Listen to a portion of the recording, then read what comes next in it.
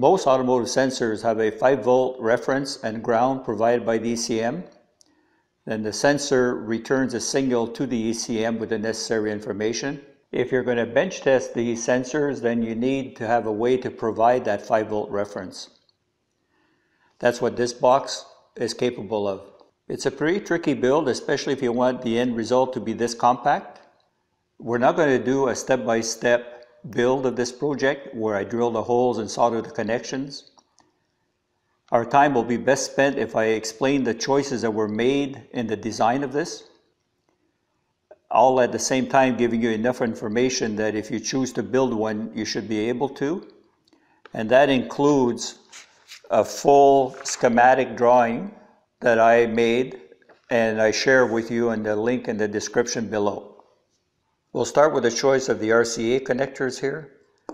Probably like you, I've got a lot of these RCA cables laying around, the 3-wire bonded type. That makes them a natural fit for automotive sensors.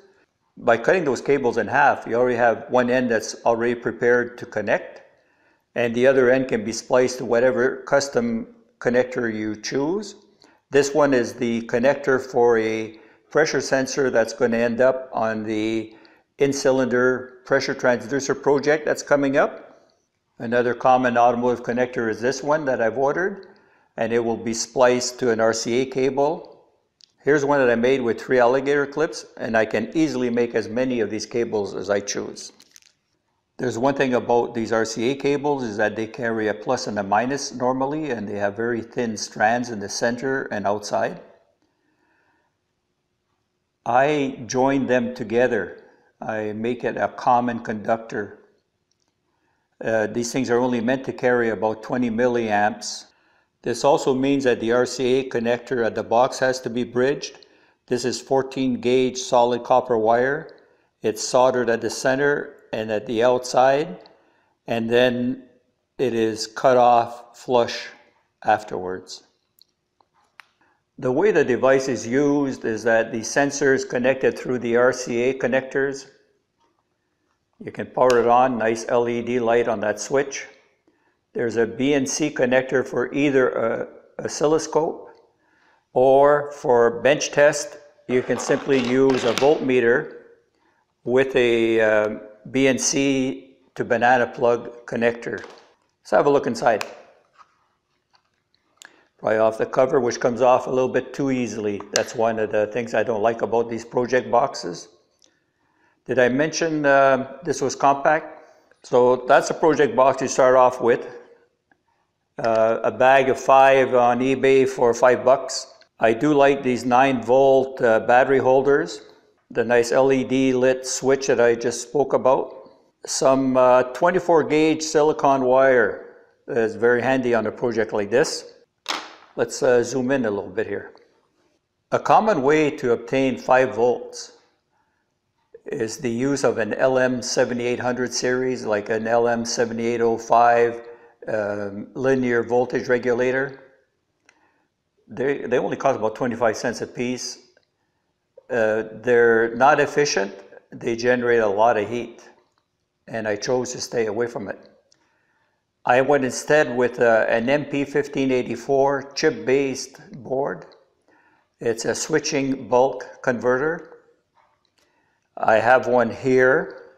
It's the size of a thumbnail. It sits in here on a bed of double adhesive foam tape right on top of the contacts of that switch.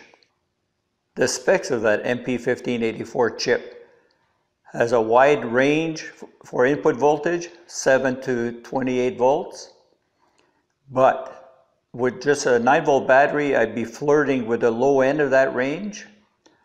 That is what led to the decision of 2 9-volt batteries connected in series, giving me an 18-volt input on that. There's a 5-volt output. I checked it at 9-volt input. It gives me 4.95 volts. I checked it at 18 volt input and it was also 4.95 volts. So you're 50 millivolts off target, not a big deal, and it's very consistent. What I also like is that there is no potentiometer to adjust. It's just like it's in here and I can just forget about it. And these two batteries should last a long time before they deplete enough to get down at a low input voltage here. I get a couple of years use, I won't have to open up this box. Another important point on this build, to be able to squeeze in the room here, lengthwise, I couldn't mount this switch flush as it's supposed to. I don't know if you can, I hope you can see this on the camera, but there is a rectangular portion just below this here. That's where I stopped. So I drilled and I filed a rectangular hole to accommodate that. That little bit of bringing this switch out gave me the room that I needed here.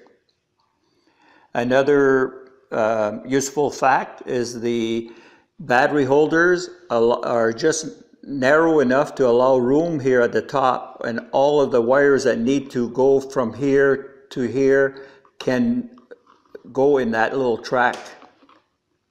Finally, there was some double adhesive tape that was put on the back of these battery holders to secure them to the bottom of the case.